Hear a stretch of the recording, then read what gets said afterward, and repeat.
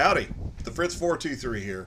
We've had a really wet spring and we haven't been able to bale hay, but the weather's improved, and so I got my Kuhn cutter hooked up to the John Deere, and we're going to get out there and make hay while the sun shines.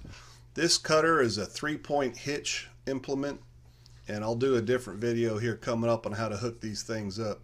It's got a single hydraulic line, and it's got a PTO. That shaft there runs off the engine, and that actually turns the blades. The 3-point hitch lifts the whole thing up, and the hydraulic line simply swings the blades upwards.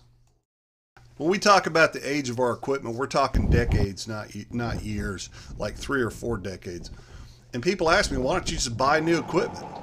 Well, think about this. If I go out and buy a $10,000 cutter, how many bales do I have to sell to break even? Well, the answer, of course, is 200, and that just doesn't work for us. The key to being a small rancher, small farmer, is to be frugal, to do as much of the work yourself you can, all the maintenance.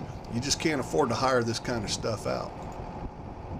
I call this a rotating cutter, but it's technically a disc cutter. There's 3 types. There's a sickle mower, which is a throwback to the past. It uses reciprocating blades. There's these disc mowers, and then there's something called a drum mower they use over in Europe.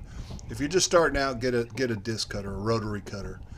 Here I'm just topping off the gear oil. This old stuff, you have got to maintain it. If you don't, you're going to pay for it. Oops.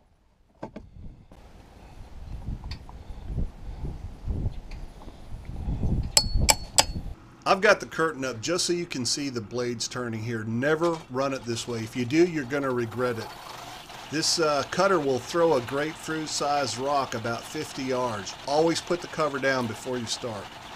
You'll shoot your eye out, kid. You'll shoot your eye out. Ho, ho, ho.